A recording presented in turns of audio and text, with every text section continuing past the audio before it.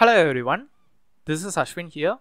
In this video we are going to see about how to perform feature selection using recursive feature elimination. So using RFE, we are going to do the similar operation like we have done in the previous videos. So for this I'm gonna use this data. So I already done this in the previous video. I'm gonna use this loan prediction data. All of them are category, but that doesn't matter. If you perform all the pre-processing means you will be getting all these numerical columns in order to feed it into the model. So for this I'm gonna import two things. So from sklearn dot feature selection, import RFE. So there is RFE CV also. You can also include that if you want to perform cross validation in that, but I'm gonna go with default RFE. And apart from that, from sklearn dot tree, import decision tree classifier. So you have to use some estimator. So for this I'm gonna use decision tree classifier. You can also change it to some other ensemble models like random forest or XGBoost. It doesn't matter. Now after you have done this, we have to define the input and output split. So I'll just say input split x equals df dot drop. I think it's already available. I'll just copy and paste this quickly. Okay, now that is done. Next, we have to initialize the RFE. So RFE equals RFE of. Here you have to pass the estimator. So estimator is decision tree classifier, and you can also pass how many features you want to select from this. I'm gonna say 3, so that will be n features to select. I'll specify it as 3 because we already know we have like 3 important attributes. Let's see whether it's getting the 3 important attributes as in the chi-square. Now after we have done, I'll say rfe.fit x comma y. Run this. Okay, now it's been done. Now we have to display a few things. I will say for I comma column in zip.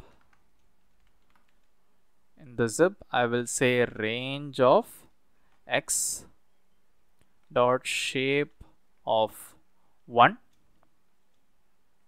So this will give you the number of columns. Based on the number of columns I am just getting the range, and after that I also need the columns, so I will say x dot columns just to get the column names. Now I will print the column name first.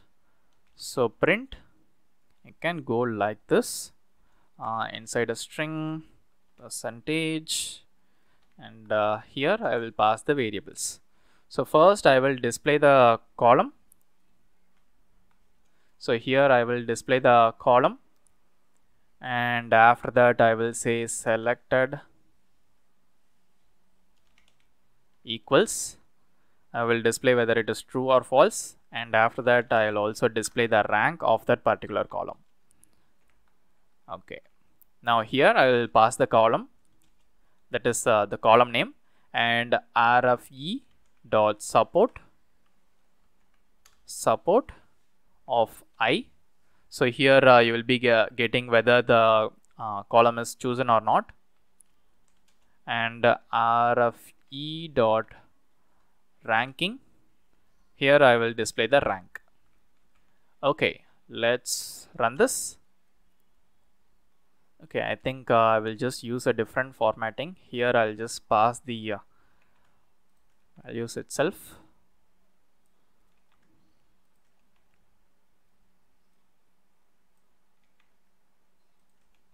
Okay, remove everything.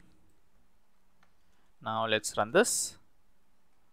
Okay, now you can clearly see it. So gender, it's not selected, so the rank is 4. Married is also not selected, rank is 5. Dependence is also not selected, rank is 3. And education, so education is selected, so it's true, and the rank is 1.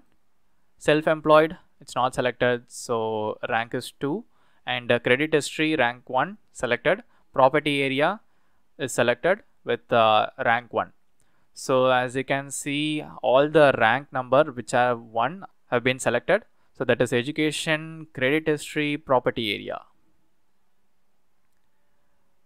In the chi-square, I think we have got credit history, education, married, or credit history, education, married, property area.